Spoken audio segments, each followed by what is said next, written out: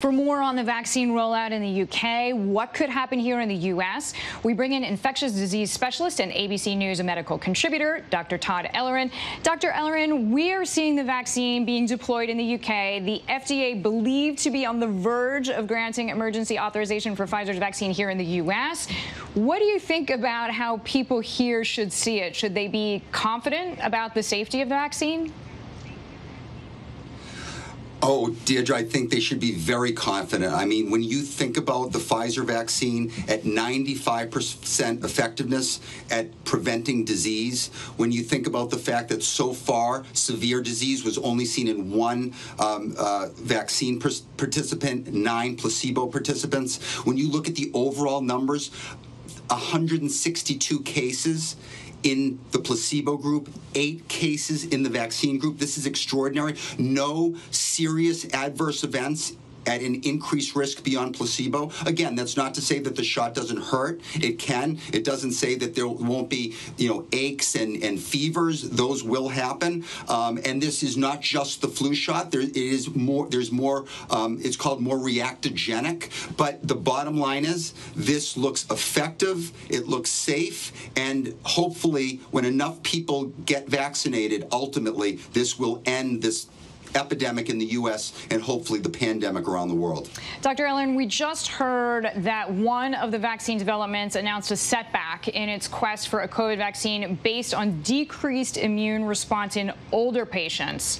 What does that say to you about your patients who are older?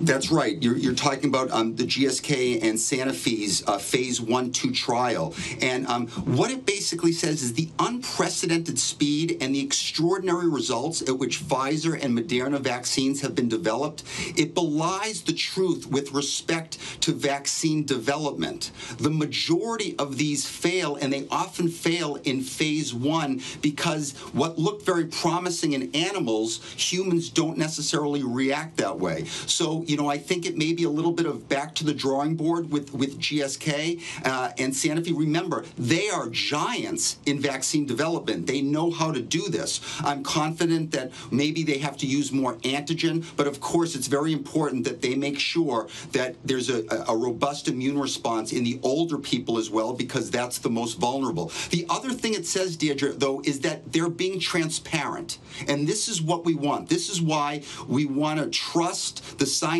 integrity of these great vaccine developers and pharma who are bringing us these vaccines. And to your point, there are numerous companies that are working towards the same goal all at once. So that's encouraging just for the world scientific community and then, of course, for all the citizens.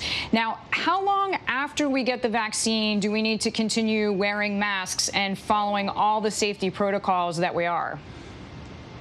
It's such an important question. And remember something. I just told you that the Pfizer vaccine prevented 95% of disease.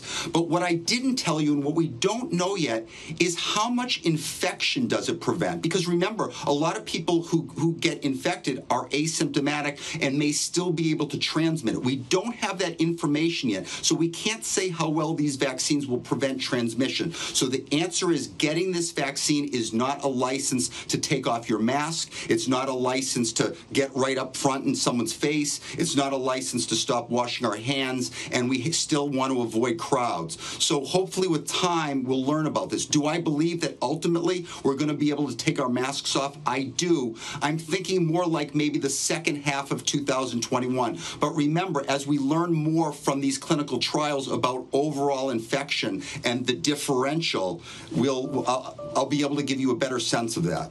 But very good advice in the meantime. Good guidance. Dr. Todd Ellerin, thank you. Hi, everyone. George Stephanopoulos here. Thanks for checking out the ABC News YouTube channel. If you'd like to get more videos, show highlights, and watch live event coverage, click on the right over here to subscribe to our channel. And don't forget to download the ABC News app for breaking news alerts. Thanks for watching.